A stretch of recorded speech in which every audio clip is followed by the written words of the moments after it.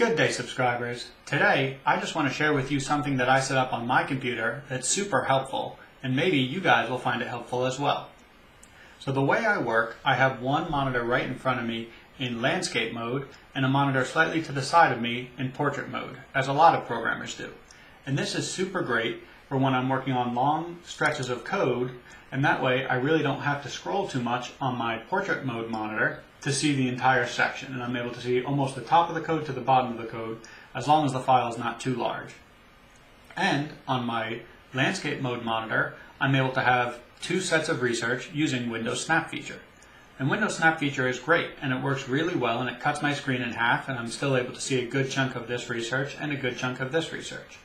But on my portrait mode monitor, if I try to use Windows Snap Feature, instead of giving me a nice chunk of information up here and the second chunk down here, it cuts my features like that. Now I have two really thin windows instead of two wide windows. On the landscape mode, this works great because that's exactly what I want. But on the portrait mode monitor, I want two wide windows instead so that I can see all of my information up here and my second bit of information down here. Now the program that I installed on my computer to help me do that is called PowerToys. And this is a Windows add-on, so it's actually part of Windows, but it just doesn't come with your regular installation. And with PowerToys, what I'm able to do is change the snap zones so that I can put one zone up here, and then my second zone I can put down here. And that way I'm able to see all of my information up here in a nice wide window, and my second bit of information down here in a wide window. So now, let's look at how to get PowerToys. To download PowerToys, you go to this website, github.com/Microsoft/PowerToys/releases. You click on the newest release, and then you scroll down and download the MSI.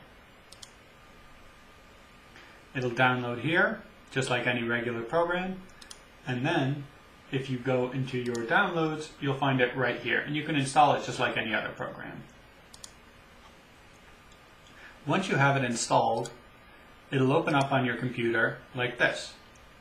And now, if you want to set up your layout so that you can have two wide windows on your portrait monitor and two tall windows on your landscape monitor, you go over here to FancyZones, which is a part of PowerToys. And what we're going to do is use the Launch Zones editor, but before we do that, we have to go down here and make sure Keep Windows Pinned to Multiple Desktops in the same zone when active desktop changes. We have to make sure that box is checked because we're using multiple monitors, so this is the multiple monitor checkbox. So then we're going to go here to Launch Zone Editor. And if I open it here, it's going to allow me to split my current monitor into as many sections as I want. So I can make focus sections where kind of give me these kind of regions. I can add screen area for each one, so now I have 3 options, or I can go down to 2. I like to use 2.